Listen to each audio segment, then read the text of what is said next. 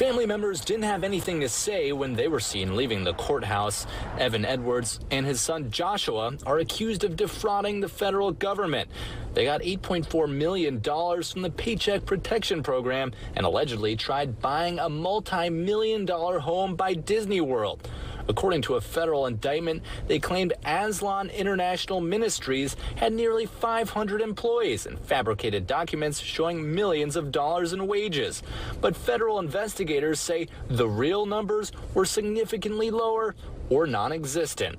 Some local lawmakers who worked on helping legitimate businesses during the pandemic gave us their reaction. It's incredibly disappointing knowing that as we were helping thousands of Floridians access unemployment benefits, access PPP, EIDL, shuttered venue assistance, that you had individuals committing fraud.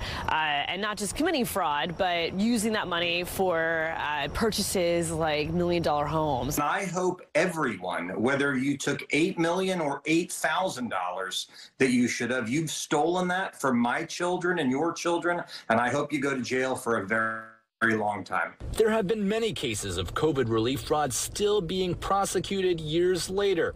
A few months ago, a man pleaded guilty after using PPP funds to buy luxury cars and a mansion in Seminole County.